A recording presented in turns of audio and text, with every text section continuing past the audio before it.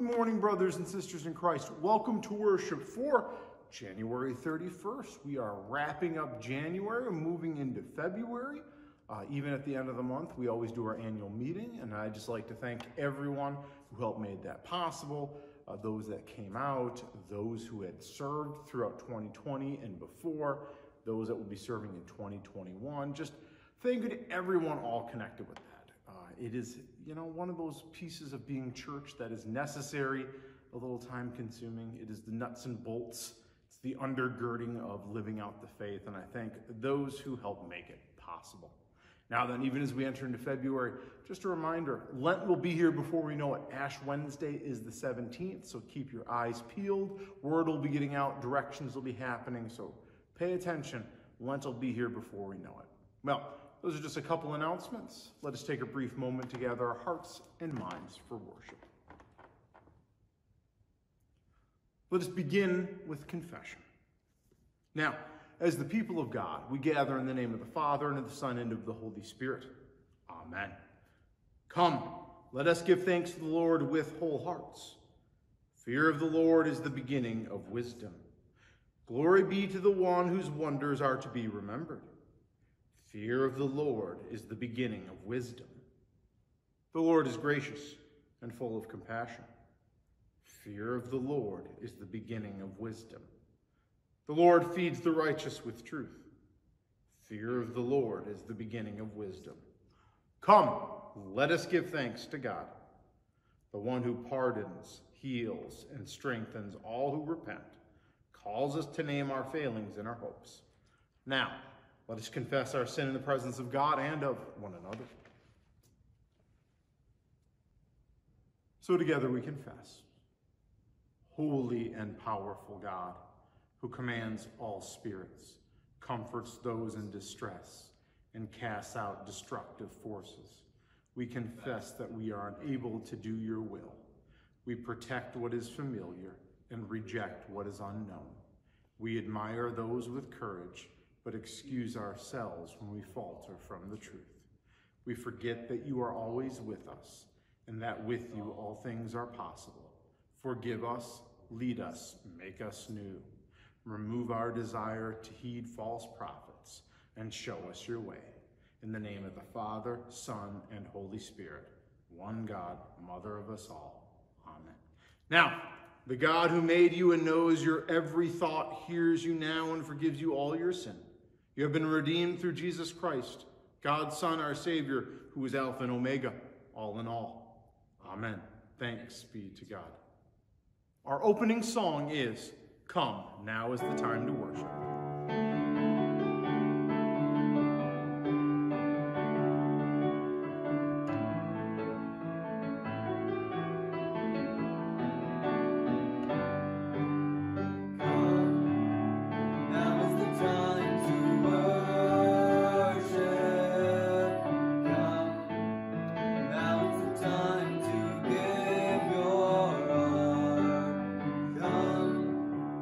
Just as you are to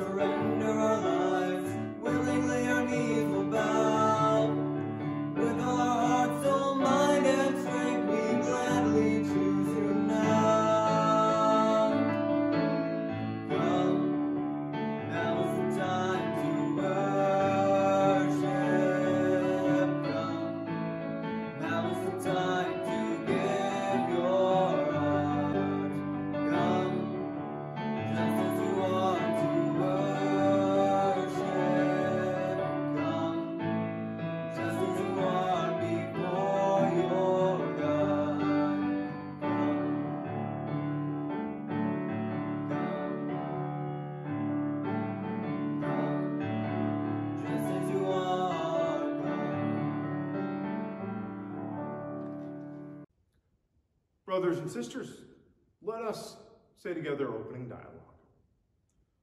Oh, come, let us worship the Lord and consider what wondrous things God has done. The Magi who study the heavens follow a guiding star. Oh, come, let us worship the Lord and consider what wondrous things God has done. The peoples who live in the shadows see a glorious light. Oh, come, let us worship the Lord and consider what wondrous things God has done. The Christ who embodies the Word unveils the hidden plan, making us joint heirs of the promise of salvation through the gospel. Oh, come, let us worship the Lord, for God has done wondrous things. The Lord be with you, and also with you. Let us pray. Compassionate God, you gather the whole universe into your radiant presence and continually reveal your Son as our Savior. Bring wholeness to all that is broken and speak truth to us in our confusion, that all creation will see and know your Son, Jesus Christ, our Savior and Lord. Amen. Well, good morning, little Lutherans. Pastor Mike here. Well, this morning we have a lot of, I call them kind of harder texts. They talk a lot about things that are sometimes hard to understand. And so on some of those sorts of days, I like to remind people of some of the good and simple things. And I'm going to remind you guys of that. Now, it is 2021 and a lot is going on. And a lot of things are happening. You know, we're opening back up and those sorts of things. And 2021, one of the things that's good is that we are now getting more opportunities to love and help our neighbors, brothers and sisters. That's a good thing. We hear that about loving the neighbor in many and different ways in our letter from Paul. He says we should love the neighbor. Maybe we should do something, maybe we shouldn't do something for the weak people. But here's the rub. Ultimately, we are wonderful children of God because we are baptized, and God loves us. And when we have the opportunity to help somebody or love somebody, whether we think we're weak or whether we think we're strong, regardless, God has made us special with different gifts and different abilities. Maybe you're good at coloring. You can help somebody by coloring them a picture. Maybe as the place opens up and the world opens up and you're a good helper, maybe you could help somebody clean, make sure things are going on. Maybe you're good at remembering and you can remind people to maybe use a bit extra hand sanitizer and these sorts of things. But regardless of all those other things going on, you are a wonderful child of God. And no matter what, God will always be there for you. So as we wrap up January, move to February, maybe you're going to go back to school soon, maybe not. Who knows? But as we keep changing, that never will. All right, blessings, my little Lutherans. You guys have a great day, and we'll talk to you soon. Bye now. The first reading this morning comes from the 18th chapter of the book of Deuteronomy. Moses said, "The Lord your God will raise up for you a prophet like me from among your own people. You shall heed such a prophet. This is what you requested of the Lord your God at Horeb on the day of the assembly when you said, 'If I hear the voice of the Lord my God any more or ever again see the great fire, I will die.' Then the Lord replied to me, 'They are right in what they have said. I will raise up for them a prophet like you from among their own people. I will put my words in the mouth of the prophet, who shall speak to them everything that I command. Anyone who does not heed the words that the prophet shall speak in my name, I myself will hold accountable. But any prophet who speaks in the name of other gods, or presumes to speak my name, a word that I have not commanded the prophet to speak, that prophet shall die.' This is the word of the Lord. Thanks be to God." Our psalm for this morning is Psalm 111. Please join me in its reading. Alleluia! I will give thanks to the Lord with my whole heart in the assembly of the upright in the congregation. Great are your works, O Lord, pondered by all who delight in them. Majesty and splendor mark your deeds, and your righteousness endures forever. You cause your wonders to be remembered. You are gracious and full of compassion. You give food to those who fear you, remembering forever your covenant. You have shown your people the power of your works in giving them the lands of the nations. The works of your hands are faithfulness and justice. All of your precepts are sure. They stand fast forever and ever, because they are done in truth and equity. You sent redemption to your people and commanded your covenant forever. Holy and awesome is your name. The fear of the Lord is the beginning of wisdom. All who practice this have a good understanding. God's praise endures forever. Our second reading comes from the first letter to the Corinthians, the 8th chapter. Now, concerning food sacrificed to idols, we know that all of us possess knowledge. Knowledge puffs up, but love builds up. Anyone who claims to know something does not yet have the necessary knowledge, but anyone who loves God is known by him. Hence, to the eating of foods offered to idols, we know that no idol in the world really exists, and that there is no God but one. Indeed, even though there are many so-called gods in heaven or on earth, as in fact there are many gods and many lords, yet for us there is one God, the Father, whom are all things and for whom we exist, and one Lord, Jesus Christ, through whom are all things and through whom we exist. Is not everyone, who has this knowledge? Since some have become so accustomed to idols until now, they still think of the food they ate as food offered to an idol, and their conscience, being weak, is defiled. Food will not bring us close to God. We are no worse off if we do not eat, and no better off if we do. But take care that this liberty of yours does not somehow become a stumbling block to the weak. For if others see you who possess knowledge eating in the temple of an idol, might they not, since their conscience is weak, be encouraged to the point of eating food sacrificed to idols? So by your knowledge, those weak believers for whom Christ died are destroyed. But when you thus sin against members of your family and wound their conscience when it is weak, you sin against Christ.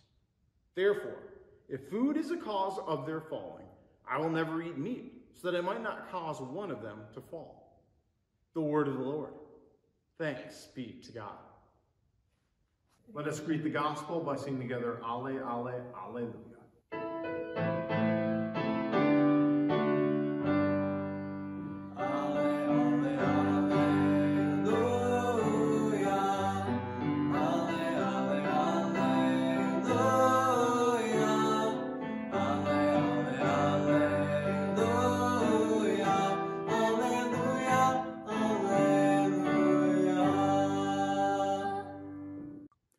The Holy Gospel, according to St. Mark, the first chapter. Glory to you, O Lord. Now, Jesus and his disciples went to Capernaum, and when the Sabbath came, he entered the synagogue and taught. They were astounded at his teaching, for he taught them as one having authority, and not as the scribes. Just then, there was in their synagogue a man with an unclean spirit, and he cried out, "What have you to do with us, Jesus of Nazareth? Have you come to destroy us? I know who you are, the Holy One of God." But Jesus rebuked him, saying, "Be silent and come out of him." And then the unclean spirit, convulsing him and crying with a loud voice, came out of him. They were all amazed, and they kept on asking one another, "What is this? A new teaching with authority? He commands even the unclean spirits, and they obey him." At once, his fame began to spread throughout the surrounding region of Galilee. This is the gospel of our Lord. Praise to you, O Christ. Well, brothers and sisters, we continue in this Epiphany season, which is all about, as again the Epiphany tide is, reflecting back on that day, that Epiphany, that revelation through the coming of the Magi, who this one is. In the calling of the disciples, throughout all of these pieces, we get that. Now, in Mark, one of the first things he does is he gets baptized, he calls the disciples, and then we have this reading, all within the first chapter. This is, in many ways, his first public act of ministry. In Mark, this is the opening of his work. And it's interesting because this opening, this thesis statement is key. And it reveals much about Jesus, it reveals much about us, and it reveals much about mission and ministry. So brothers and sisters in Christ, bear with me on this text. It is both fascinating and difficult. So here we have at the very beginning, Jesus going to this region of Capernaum or Capernaum, however you prefer to pronounce it. And as the Sabbath comes, he goes to teach. He is a rabbi, he is a teacher, he is wise. Because in many ways, he is God, so he is. So he is there.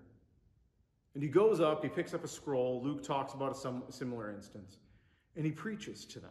He gives this Sabbath, this Saturday morning sermon, if you will, to all those gathered in this area. And they're amazed. It's good. Here is this visitor, here is this out-of-towner in some ways, who preaches well, preaches better than these scribes. And I choose better because it's interesting the word that they use, authority.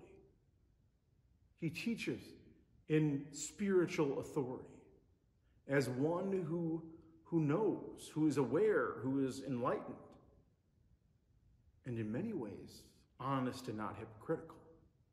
He embodies what he preaches. And it should be no surprise for us, even though it is a surprise for them, because he is God. And so when he talks of the word, bears the word, preaches the word, he is the word. And we must never forget that. But something happens that hopefully never happens on opening sermons or opening worship services. There is a man there. And this is the real issue we deal with. There is a man there who is possessed. They use the term a man with an unclean spirit. In the presence of Jesus, well, it compounds his problem.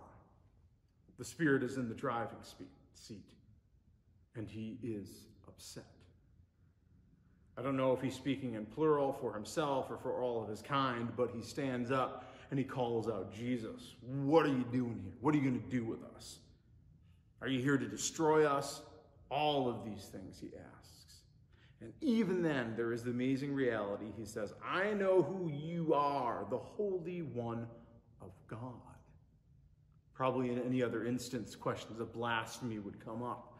But I think people are more concerned that, well, there is a possessed man yelling at the rabbi in the middle of worship. And so what happens? Jesus casts him out. He silences him and removes him. And now this is an interesting piece. This is in heart the first healing, the first act connected with the first teaching of Jesus. And what is it? It is that weird and hard word of exorcism. People don't like it when I bring those up because you start to get old 70s movies in your head, do you not? Right? But bear with me. This man has an unclean spirit and Jesus removes it. Textbook. It is what it is. And I won't mince words about it. And even nowadays in our enlightened society, in our enlightened world, we don't think this is an issue. But in many ways it is. Because of this. At its heart, the issue here is that there was a force in the driving seat that was not good, was not right, and it was causing problems in this man's life. And guess what, brothers and sisters? That still happens today. And there are these unclean spirits that we see around us all of the time. For good or for ill, there is a reality that is common when a young person comes out of college. With how the college cultures work and all those other sorts of things, alcoholism is a real problem. And brothers and sisters, I will call that an unclean spirit, if you will. If you've known someone who has dealt with that issue, that struggle, they are in many ways possessed by this reality. They're not driving. Here is this instance of an individual who the drinking has taken control and they are not living a whole, healthy, and good life. I've had friends from college, and it was by faith in the 12 steps and by the love of Christ and by his authority that they shed and were liberated by this unclean spirit. You get where I'm going with this, brothers and sisters. Even today, we struggle with unclean spirits as we have throughout generations. There are things that threaten to take over the driving seat and lead us into dangerous positions. I can name many of them, and they don't have funny or weird names. Greed is a horrible, unclean spirit. Do you know someone who has been so overtaken by the game, the chasing of wealth, they have made horrible decisions?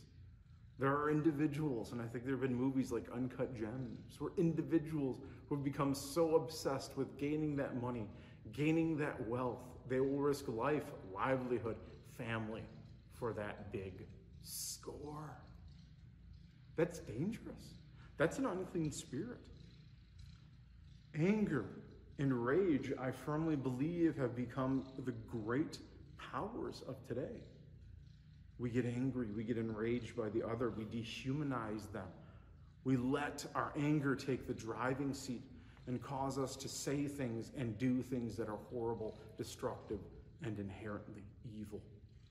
But it whispers lies that we are right, we are good, we are powerful, we are just. Just give in to the anger. It is dangerous, and it is the terrors of our age.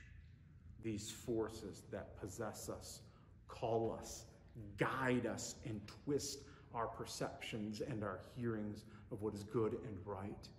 And they take over like a cancer, so there is no room for love and joy and peace. And brothers and sisters in Christ, this is what the text reveals. It is Christ who comes to liberate us from these oppressors, these horrible oppressors that ruin our lives and snake out and break and burn our relationships and hurt others that matter. He liberates us. And here's the rub. The liberation might not always be as easy as we'd like. Be silent and come out is what God says to us, or to what might be whispering in our ear. But convulsing is what the man did. Sometimes we are way too comfortable with our demons. But brothers and sisters in Christ, this is the good news. We have a God who will see us and love us and guide us through those trials and tribulations. We say it in that prayer, lead us from the time of trial. Well, sometimes if we still got to go through it, he walks us there to free us for himself, for the good ways of love, of life, of compassion, of peace. Over and over, he will take out the words of anger and hate and greed and all of those things that destroy life, and will put his word in our mouth. That is why we confess. That is why we are baptized. That is why we eat at his table and drink of his very body and blood. That is to what extent he will clean us, forgive us, and set us free. That, brothers and sisters, is the mission and ministry of Christ. It is the healing of the world, the healing of the nations, saving us from these things. So, brothers and sisters in Christ, know that he comes to us with his word and his meal, a blessed word and meal. And in them is life and light. And they will cast out those things that do not belong. Amen. Our song of the day is, I Want to Walk as a Child of the Light.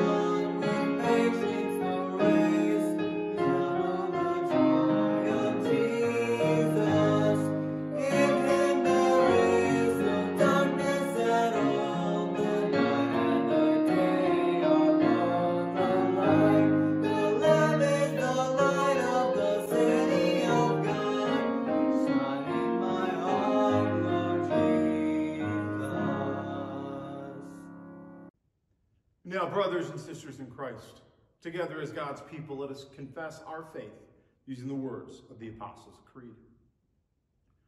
I believe in God, the Father Almighty, creator of heaven and earth. I believe in Jesus Christ, his only Son, our Lord. He was conceived by the power of the Holy Spirit and born of the Virgin Mary. He suffered under Pontius Pilate, was crucified, died, and was buried. He descended to hell. On the third day he rose again. He ascended to heaven and is seated at the right hand of the Father. He will come again to judge the living and the dead. I believe in the Holy Spirit, the Holy Catholic Church, the communion of saints, the forgiveness of sins, the resurrection of the body, and the life everlasting. Amen. Now, brothers and sisters in Christ, let us gather together in prayer. Guided by Christ made known to the nations, let us offer our prayers for the church, the world, and all people in need. We pray for our presiding Bishop Elizabeth Eaton, our NAS Bishop Jeffrey Clements, our missionary Christian Engstrom, our companion churches both in Tanzania and in India. For all who share the gospel and proclaim freedom in Christ throughout the world, prophets, teachers, pastors, deacons, and lay leaders, for the church and its ministries, let us pray. Have mercy, O God. For all God's works in creation, plants and animals, water and soil, forests and farms, and for those tasked with protecting our natural resources and all that exists, let us pray. Have mercy, O God. For governments and their leaders, cities and nations, rescue professionals and legal aid attorneys, elected officials and grassroots organizers, for all responsible with the well-being of civil society, let us pray. Have mercy, O God. For those who suffer in mind, body, or spirit, those who are sick and hospitalized, those who are living with HIV, those struggling with mental illness, those who are hungry or homeless, and all who are in any need. Especially today, we pray for those who are affected by COVID-19, those who seek peace and harmony in our world, those whose needs we regularly hold in our hearts, especially those we name aloud or in silence and on our prayer chain. For caregivers, hospice workers, and home health aides, let us pray. Have mercy, O God. For the concerns of this congregation, those who travel, those who are absent from worship, those who celebrate birthdays or anniversaries, for the people of God in this place, and for other needs in our larger community, let us pray. Have mercy, O God, for the covenant God made with us in the waters of baptism, and thanksgiving for the baptized who have died in the Lord, let us pray. Have mercy, O God. Finally, in your hands, O Lord, we commend all for whom we pray, trusting in your mercy through your Son, Jesus Christ our Lord. Amen. Now, the peace of the Lord be with you always, and also with you. Share that peace with one another, those who are gathered with, those who you meet, and those who you encounter. Our offering again, thank you to those who continue to support the mission and ministry of this place through deeds, through giving, and through various means. Again, as we move into 2021, we thank you for, as you plan ahead for this year, what gifts you will give to the church. Now, let us move on with the offering. Our offering song is Give Thanks.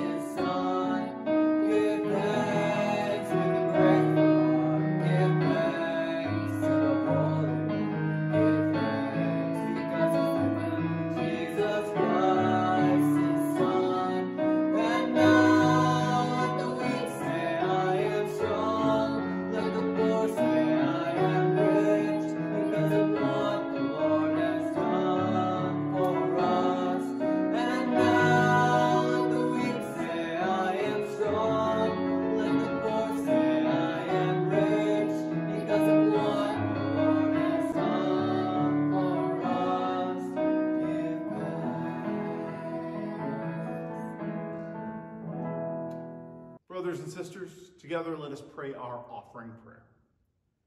O God, receive these gifts as you receive us, like a mother receives her child, with arms wide open.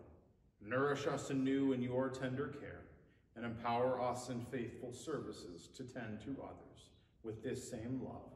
Through Jesus Christ, our saving grace. Amen. Our song of thanksgiving this morning is Amazing Grace, How Sweet the Sound.